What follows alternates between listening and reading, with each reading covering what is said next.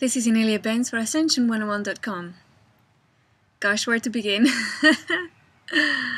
I want to talk to you about an event, the only event I'm going to be doing myself in 2013, a retreat for 2 days.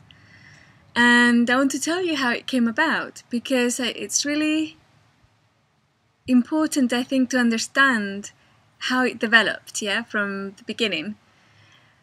In the past few months and years, people have said, I'd like to organize an event, or we're inviting you to our event or retreat. And what would you like to have there? And I kept saying, I'd like a silent retreat, please.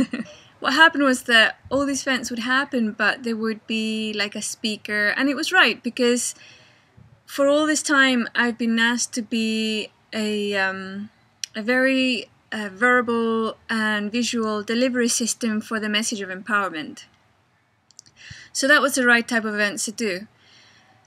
But this year, I was looking at doing an event, and I kept thinking, I just want to be in silence. I just want to be in silence, because if I could just sit with somebody, and I was talking to my friend Lucia Renee, and I was saying to her, if I could just sit with somebody in quietness, in silence, and maybe in meditation, I know that whatever questions they had would come to them, be downloaded directly into them, like a silent Q&A, yeah?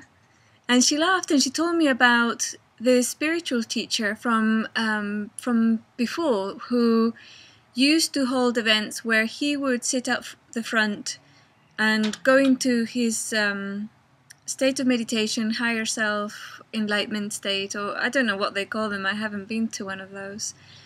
But so people would come from the audience and sit with him in his field, and they would ask the question out loud, and they would just sit in silence, and sure enough, the person would have their question answered directly. They would get the answer directly, and then they would get up and go back to their seat. And I thought, yeah, that's nearly right, but it's all paradigm, it's like still one person doing it for another, still a projection there of authority and not being able to do it themselves, the audience, right? So anyway, I thought, well, the perfect thing would be if you could imagine, like if I hold that field, people do get downloads, and the times that I have meditated with people, they do comment on things like that, It was so easy. I could really go into that state of bliss really quickly, and all sorts of things. And I thought, well, what if we had 20 people going into that field together as one? Not just Inelia Benz, but 20 people united together as equals, going into that field. And then if one person wanted to ask a question, they could enter the field, ask the question, and sit in silence, receive the answer, wham, Imagine 30 people, imagine 2,000 people. And I got really, really excited. I thought, I've got to do this. I've got to do this as soon as possible.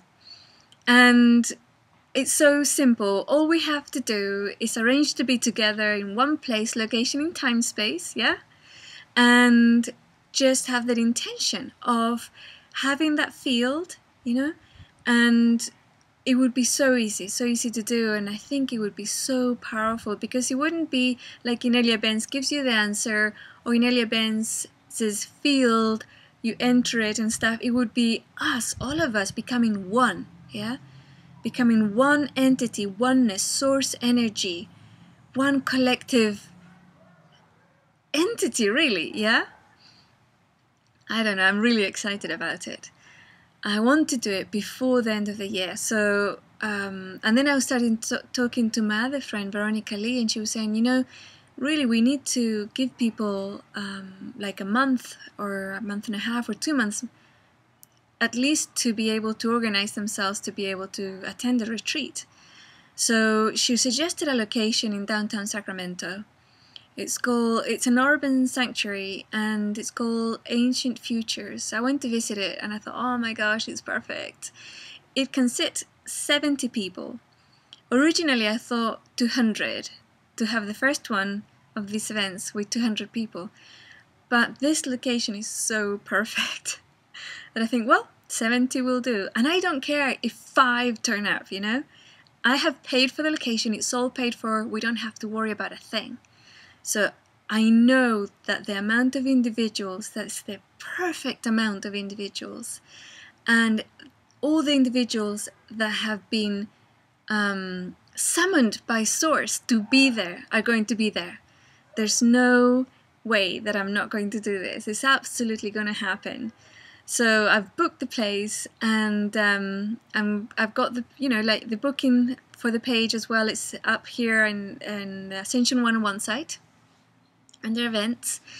And one of the things that Veronica was mentioning was the idea of sponsorship.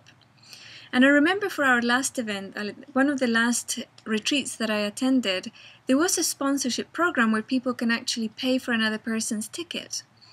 So I thought, well, why don't we do that? You know, it's like we're going to have the options for people to send in any amount they want to facilitate another person coming.